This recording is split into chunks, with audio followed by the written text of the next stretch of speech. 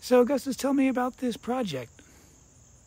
Well, my client reached out to me and asked if I would like to refinish these cabinets you see here. So tell me what makes it interesting to you. Why is it the way it is? Well, see how it's more darkened? Like these lines right here were darkened? I used a blowtorch on these, which I thought looked really cool. And on this side, I liked how the stains stayed around the edges.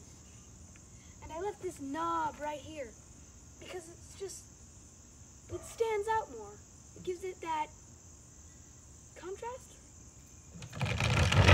And on this side, it's big and bold like a flag. And you see all the streaks and lines, which I used both a blowtorch and kept quite a bit of the paint on here. Wait, I need to do a victory pulse. So Augustus, tell me about this piece right here. Well, it just hangs in my client's foyer right next to the front door. And you can see the coat hangers where you like put your coat or keys or maybe your dog leash if you're walking your dog.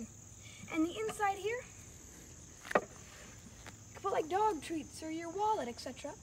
It's just those little things that are good to keep at the front door.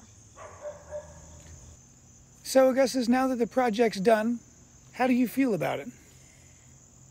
Well, when I started off, I knew I had to get all this old finish off. That's when I discovered that distress look I was talking about previously. And that's when I kind of got pretty excited about it and started feeling good about these. Miss Mack, I'd like to thank you for this opportunity. Not only did I learn something, I got to do something cool. I look forward to delivering these to you tomorrow.